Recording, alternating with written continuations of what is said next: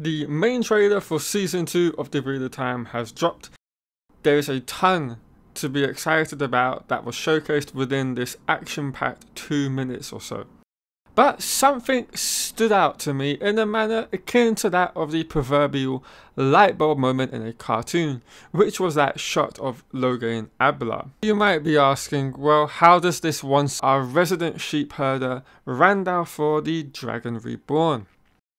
Now, the more I've thought about this shot, the more interesting this small and albeit brief interaction between these two have become for a multitude of reasons. Not least because this isn't a scene that we've read in the book series. Albeit it is one that is quite easy to imagine Robert Jordan would have written or at least thought about at some point in time. But it's more to do with the potentially far-reaching changes, or if you want to call them consequences, this one small scene could have on the entire TV series and a certain character moving forward. And I'm talking about things that we haven't gotten anywhere near close to occurring on the TV series yet. Things that may not even now happen. Before we move forward, here's a spoiler warning for those of you watching that haven't finished the series. There's going to be spoilers on characters yet to be introduced if you haven't gotten to book 4, The Shadow Rising. And from that point onwards in this series, I'm going to be spoiling many things, so you have been warned. And the person I am talking about is Jacin Natal, or more commonly known as the Forsaken Asmodean. Rand's, for a want of a better word, teacher who Lanfear has partially shielded so he can teach him all that he knows about Saidin. Now, you may be thinking, well, hold on a second there. How in the hell does having Rand and Logain having a scene that never occurred have an effect on whether Asmodean appears in the Wheel of Time TV series or not? Wow. Before moving forward, it is competition time. This will be running throughout the second season's run on Prime Video.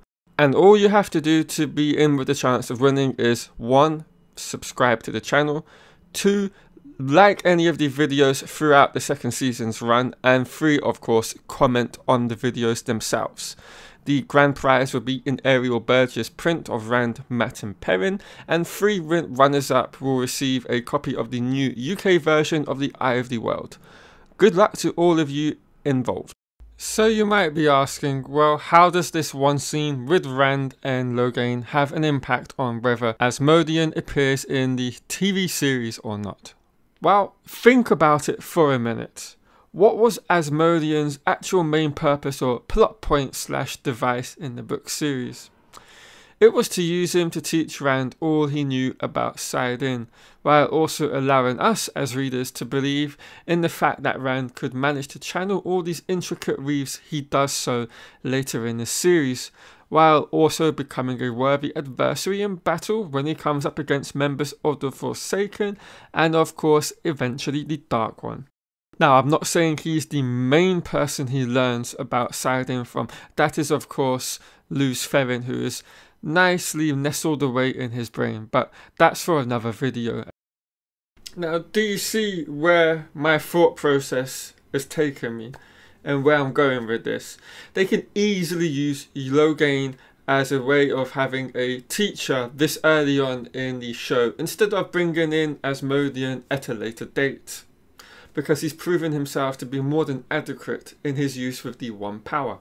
And with having to no doubt trim down on characters from the vast number that they have to choose from, this is potentially something that could happen. Now, I'm not saying that it will, but I'm saying it's a possibility and it's definitely on the cards with this show. So really the question now is, how big of an impact would losing the Forsaken Asmodean have on the Wheel of Time plot as a whole?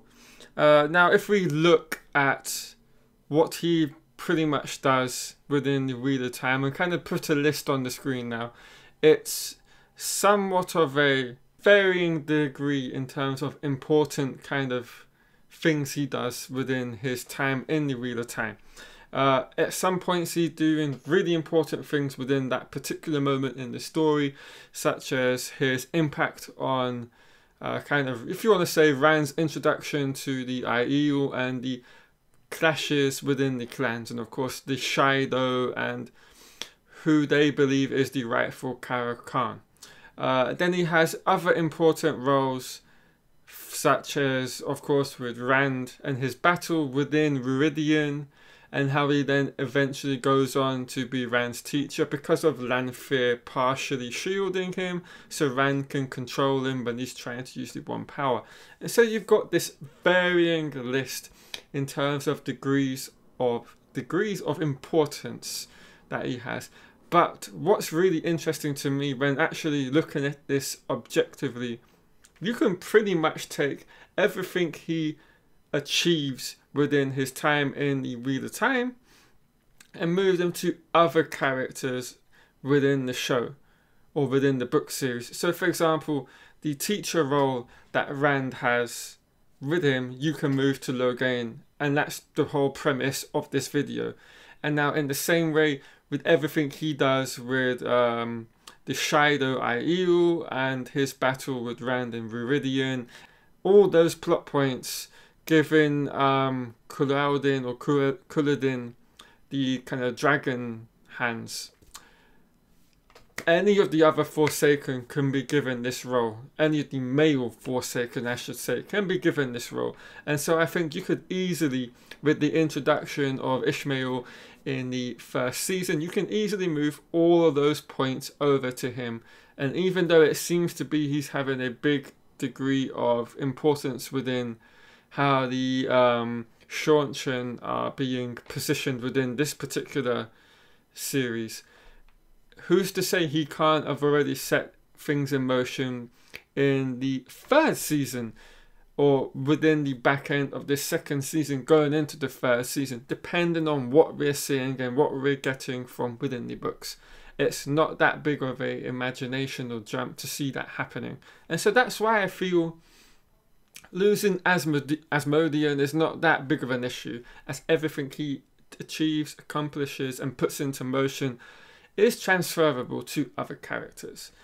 And then the second point is, I think it further enhances Logain as a character in the show. I think I would much rather have Alvaro Morte and his depiction of Logain be around in the show in a lot more of a recurring theme.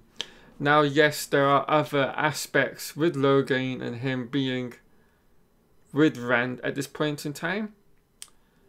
He is, of course, a former dragon, or false dragon, I should say, and the Aes Sedai are no doubt going to be trying to look for him, unless they make kind of subtle changes within what happens with the kind of rebellion within the tower.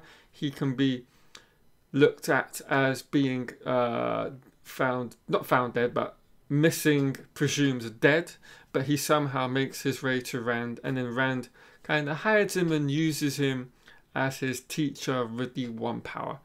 And then he can at a later point kind of be found out when we hopefully get the rebel Aes Sedai group, that Ed Green will of course be the Amyrlin seat there, and he can then play his role in Nynaeve, learning how to kind of heal male and female channelers of their stillness. And I think he can find his way to that point at a later date and time, and I think that will work itself out. That's what I think anyway.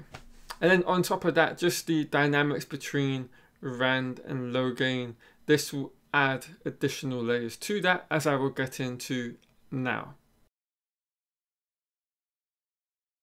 So even after speaking about this, it could still very well just be a standalone scene that the writers thought would be really cool to have created for this second season, because it's at a point in time where Rand is searching for an understanding of his powers. He's got, you can basically call the kind of yin and yang, the good guy, the bad guy on his shoulder from this one trailer. We have him with Lanfear and then we have him with Logain. I know you could say Logain is kind of in the middle ground, but he's more towards the light, as we all know. So yeah, that's what I thought could potentially be happening there. So like I said, it could be a single scene, or they could expand it much more. And then there's another reason why I think that could be something interesting, because of course, as we all know, Logain eventually does become an Asherman in the Black Tower, and that is another point in place I wanted to make with regards to how this additional kind of relationship between Rand and Logain could also have an impact on that particular branch if we ever make it that far into the series as a whole.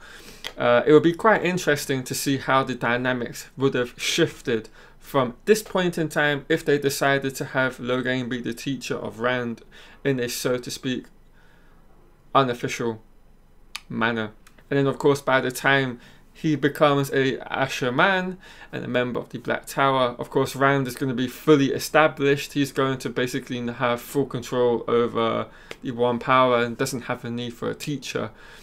And I think that could be just quite an interesting dynamic at play, how they might be at this level here, or Logain slightly above at this point in time, even though Rand is the Dragon Reborn.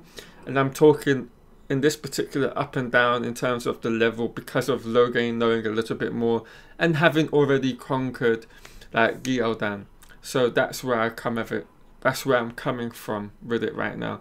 And then by the time of the kind of Black Tower being established, it's going to have a complete dynamic shift between the two relationships. Whereas Logain was here and Rand was maybe here, it's now going to be Rand up here and Logain here. So Rand takes a big dramatic leap forward in terms of his abilities, his confidence within his, you know, role as the Dragon Reborn and all of that. So that could be another really interesting thing to see down the line as well. So yeah, there you have it, guys. That is the video. That's where my thought processes took me. Hope you've all enjoyed it. If you have, of course, do leave a comment down below. Like the video as well if you've enjoyed it, and I will see you tomorrow when we get a brand new piece of content. What that is, I do not know, from the Wheel of Time over on Twitter X, or X Twitter. I don't know what the fuck they're calling it these days. Anyway guys, I'll catch you all tomorrow. See ya.